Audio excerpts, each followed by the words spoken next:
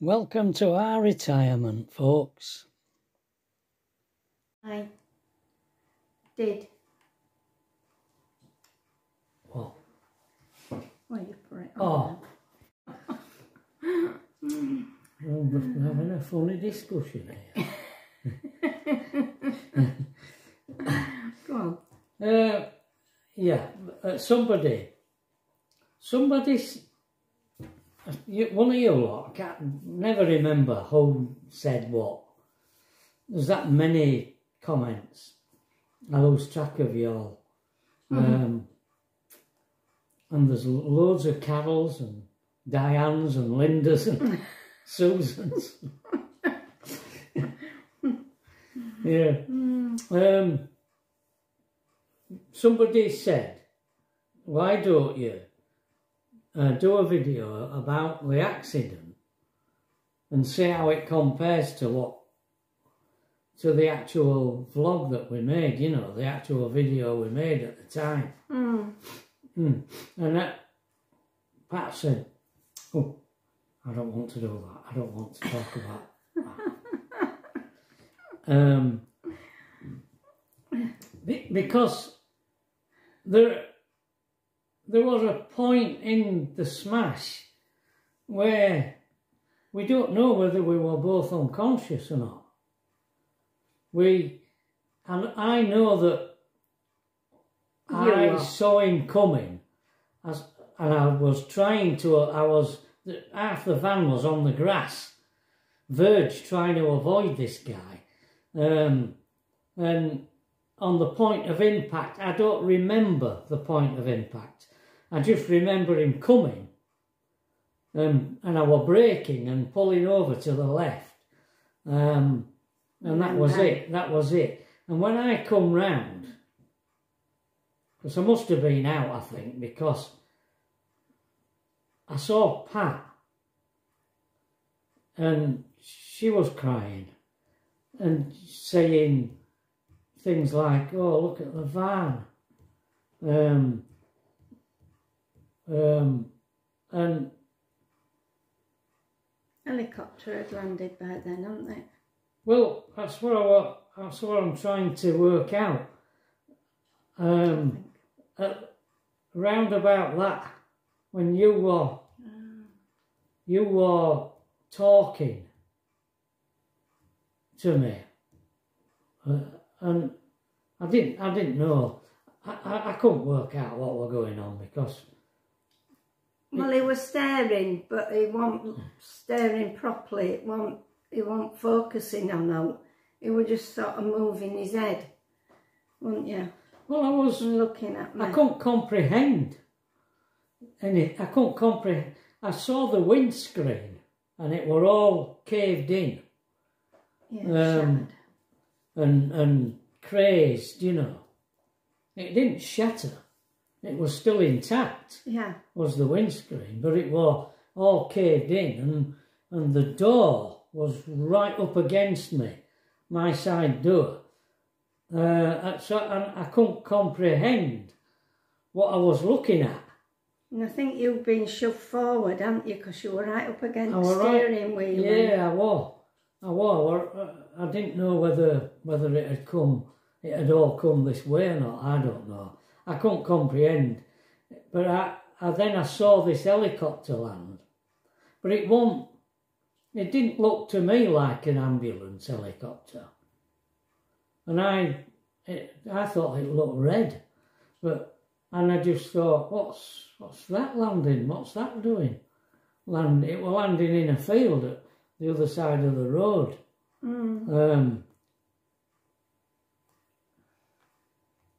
And that's, I sort of, well, that were it.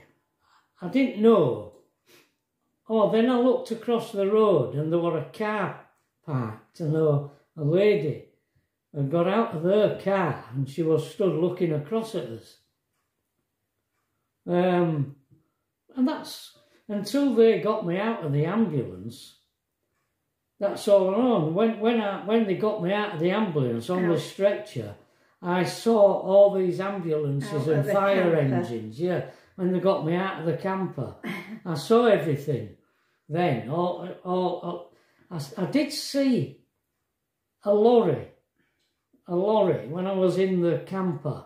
I did see a lorry, and the lorry driver were just leaning on the steering wheel. So he must have been there a while. Yeah. Watching what were going on, because he had full view of everything. You know, behind him were just a tailback of vehicles. He were higher up, so he could see better. Yeah. He was just watching what was unfolding in front of him. And then, of course, I remember everything after that. I remember being in the ambulance, and the doctor that had come out of this helicopter, he cut my clothes off and got out of my arms and my legs, had a feel at my neck and my back, and just said to the ambulance people, miraculously, this man has no broken bones. And with that, he left. Well, he came to me. He came to you then? He came into thing and had a discussion with me. I can't remember what about. But he was saying, we think we might send your husband to Nottingham. And I said, will I be going with him? And he said, no, we'll send you to Boston. Oh, no, you can't do that. No, he'd have a fit if I went with him. If he knew I wanted in the same place. So they must have had a conflab between ambulance and himself, and decided to send us both to Boston. Yeah. Because I said you wouldn't, you know, you'd be truly upset and. Yeah, it would. That. And it would be different. It'd have been awful for ridiculous. Because how would our Tracy? She couldn't have gone to Nottingham and Boston. Oh, it's yeah, it was ridiculous. Yeah. And how would you have got home from Nottingham? From Boston. No, Boston, if I were in Nottingham. Yeah, it's ridiculous, yeah. Anyway, they don't think like that, do they? No, they just want to send you where it's best for you. For your injuries. It will more to see head injuries and that at Nottingham, I bet. And the ambulance driver said, you're the luckiest man on earth. And I said, why? And he said, well, haven't you seen your van? I said, no. And he showed me a picture of it. And I said, wow. I didn't realise, you know, it was all so bad, really. And then we got carted off to Boston, pair of us. And in different ambulances. 2 different ambulances, and both finished up in A&E, didn't we? And I had a brain scan, and they said that there was no... soft tissue damage. Just soft tissue damage and concussion. That was it. So they didn't keep you in, they didn't even give you a neck brace, they didn't do... No, they didn't do anything. No, just sent you home, didn't they? Yeah. Tracy eventually arrived, and we went home with Tracy, we came home here with Tracy. That's it, really. Yeah. And poor Tracy had been at home ill all day, in bed. She was off work ill. We dragged her She wouldn't out. have got the call if she'd have been at work, because she's not allowed to have her phone on. So she wouldn't have got the call. Yeah. So it was a miracle in every sense. Well, my phone were still in van. Yeah. So we had to get your phone off of you. Oh, right. But I don't know how to work Trevor's phone. So this policeman said, I'll get into it for you. And somehow he found a way in and found her number, and he said they are. I said, well, I don't know what to do with it. How do I ring her? Yeah. He says, well, I'll ring her for you. And he spoke to her first. Right. And said, I'm with your mum and dad. They've been in an accident. And would you like to speak to your mum? That wouldn't have been a very nice phone call. She said, oh, that were awful, she said. I had to scamp around and find, because she brought clothes for her dad because he said he'd had them cut off him. Yeah, so, I just had a, well, I had my underwear on, but I had a, hospital gown and that were it. She brought me some shoes, didn't she? Because I got out of, for some unknown reason, that particular day I didn't have my shoes on. Because we'd sat having us lunch, and then I didn't put my shoes on because they were dirty, I think. Oh. So I was sat in front seat without any shoes on. So when the 2 ambulance people arrived, which were pretty quick because they were behind us going to another miracle. Another shout. She said, are you all right? I said, I'm all right. Will you get in and see to my husband if I get out? So I got out at camper with no shoes on. So my feet were all wet. Because the grass were wet. Yeah, grass were wet. Been raining, hasn't it? Yeah. There were 2 of them helped me to ambulance because they were a bit unsteady. So all I remember is screaming when I saw this car come to me. Yeah. And then crying. And then I looked behind me and fridge freezer were right up against our seats at the back. Yeah. It had been thrown. And there were egg cups and plastic glass and other bits in front of me, which should have been in cupboard at that. That was quite funny. But I never found my purse or my phone. So where on earth they went, I don't know. You don't know where they were before, actually? No, I can't remember. I mean, they might have been in my coat pocket for all I know. And the coat? And the coat was still in the van. The van, it was all covered in oil and stuff. Yeah. But I did undo my seatbelt and I undid your seatbelt. Right. And you were just dazed. You really didn't know what you were looking at, I don't think. Incidentally, the airbags never went off. No, they didn't. We don't know why. Neither of them. I think maybe that were a good thing though, because I think if airbags had gone off, we'd have had more injuries. To our face and that. Yeah. Yeah. I mean, I had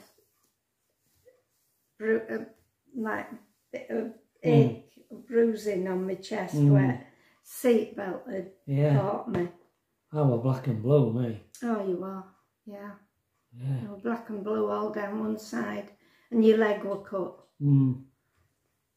Yeah, I'm not surprised. But they didn't do up about that, did they? No. They didn't see that. Just left it.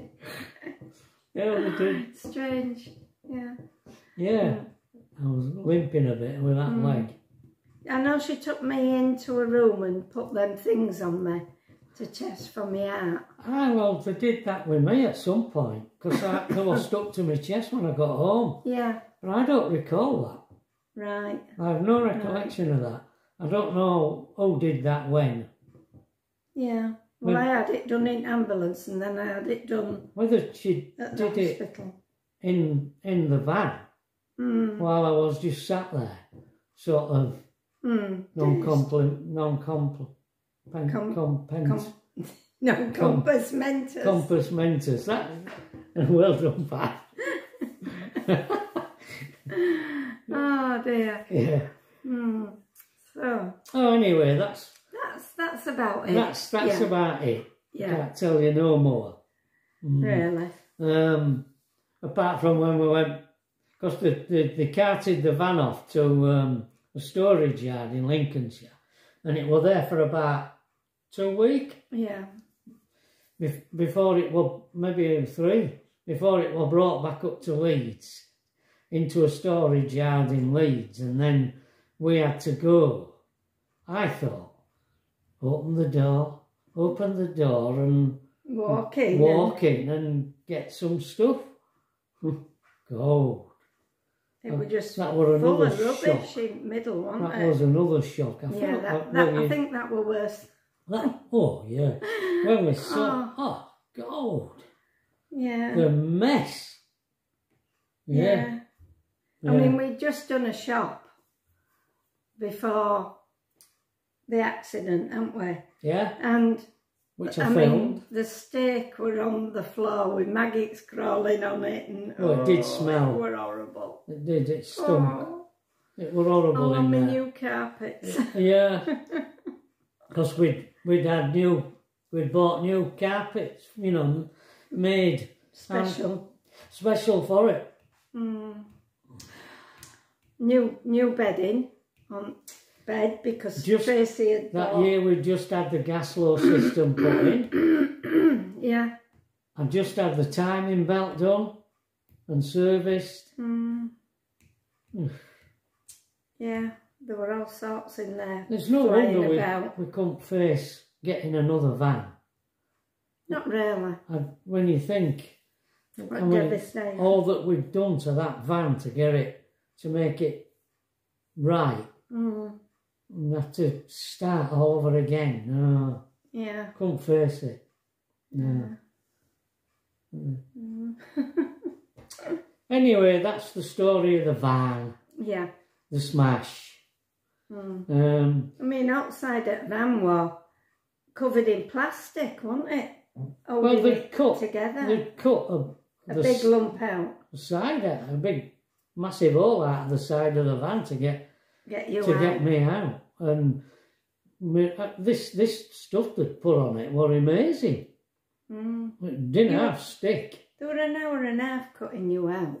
So that helicopter thing arrived while they were doing that. Wow.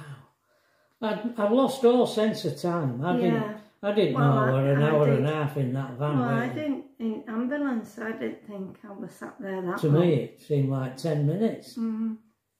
Well, they cut you out. Yeah. She won't let me watch the pulp lines down. Oh. After a bit. It will not. Any road. We went out yesterday. We did. We went into town. Got the bus. And we knew what we thought we knew, that there were Indian restaurants open during the day, because you know most of them are shut during the day, aren't they? But we thought we knew of a couple in Leeds that were open during the day. But anyway, when we got there, there weren't on. So we wandered round, and I said, well, that place, that spot where I met you in 1966, there was a massive Chinese restaurant there. We'll go there to see if it's open. I didn't think it was open, actually, because it had all black windows and the doors were closed. There was these sliding doors, and they were closed, and they were blackened out. So it was hard to see. I did see two people sat in there when we passed. Right. So I knew that it were open when we passed. But we passed an Indian restaurant and all lights were on inside, but it was still shut. Yeah. So you still didn't. I still wasn't convinced. Yeah. But as we walked up to the doors, they just opened. Come on in. A young lady there to meet us and give us sit down and. That were a Rolls-Royce Chinese restaurant, wasn't it? I think it was Japanese. Yeah. I don't know. I'm not sure. It was called the Blue Summer. Right. The name, when you watch the video after this chat, the name will come up. Oh, will it? Yeah, because I filmed that area where I met you. All right. In 1966. And the name of the restaurant's there. All right. The Blue Summer or other. So you'll see it. Right. It was exquisite. Mm. Absolutely Really fantastic place. Beautiful, beautifully done out. The staff were amazing. The food was absolutely delicious. Wow. But it weren't cheap. No. A young man come and talk to us for ages, Oh, didn't he did. I think they employed this guy just to help you choose what you want and his recommendations. make recommendations based on what you like. And if you want to be adventurous, you can have squid. Squid. No octopus. It will probably knowing what we ate, knowing what we had, it probably was nice. Nice, yeah. You'd think, oh no, I don't want that. I'm not eating octopus. But it would probably have been that I had that pork, sweet and sour pork in lychee sauce. And it had lychees in it, which I associate lychees with a dessert. But it sure went with this food. And that dragon fruit, that were amazing. Yeah. Can't say it had a strong taste. No, but it were nice and colourful. Very. Well, like purple, weren't they? And they'd shaped it. Yeah. Gone to a lot of trouble with it. It took a long time. Yeah, they didn't come. Didn't rush you. We were in there a fair while.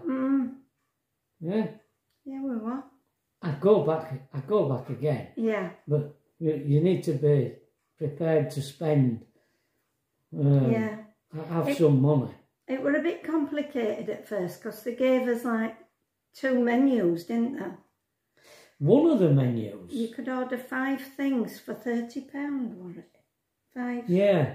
5 little. They were like starters. It were very complicated. But he'd have explained things to us. Yeah. But we chose the lunchtime menu, which were a starter, a main course and a dessert, but we didn't have a dessert. No. Did he ask us if we wanted a dessert? No, I think he realised that we'd probably had enough with first 2 courses. Yeah.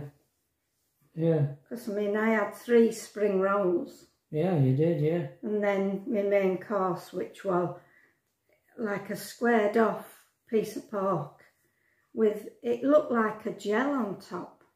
Now, whether that were the actual pork skin, I'm not sure. But it was blooming beautiful. It was so tender. And some pak choy. Yeah, they were nice round it. Yeah. It was absolutely amazing. It was. Yours looked good. I suppose, I mean, what with that place and these hotels, we've never ever done anything like that in our lives. We would never go into a place like that. We'd be terrified. I'd have run out. Yeah. I'd have thought, oh no, this is not... Can't go in here. It's not for us. So we've never... Same with these hotels we've been to. I'd be totally intimidated by them at one point. We'd never ever been in places like that. No. So since the smash, we've sort of embarked... Well, the insurance money that we got to buy a new van with is what we're using to do these things that we're doing that we've never ever done in our lives before. No. So it is quite an adventure, but it wasn't enough to get a replacement van. No. Not what we had. No. So and replace all the stuff in it and we're still on with that. Yeah. I had an email from the insurance company yesterday, and the transferring, because we're still battling with them to get all the content, the contents, everything we lost in the van. We've never been compensated for that. And we're still battling with them, and we've had it transferred from their insurance company, the guy who hit us, he was insured with Admiral, it's been transferred from them to our legal team. Now. So the legal team for our insurance is now dealing with that aspect of it. So it's still ongoing, is all that. And you're still waiting to go for another. I've got to have another doctor about my head. Because well, we don't know whether this dizziness I'm getting is anything to do with it. No. And also just general how your brain's working at the moment. Sometimes it's all right. I think I'm going to have to make 2 videos. With this? Yeah. Yeah. We've been talking for 25 minutes. Yeah. I'll tell you what, just hang on a minute.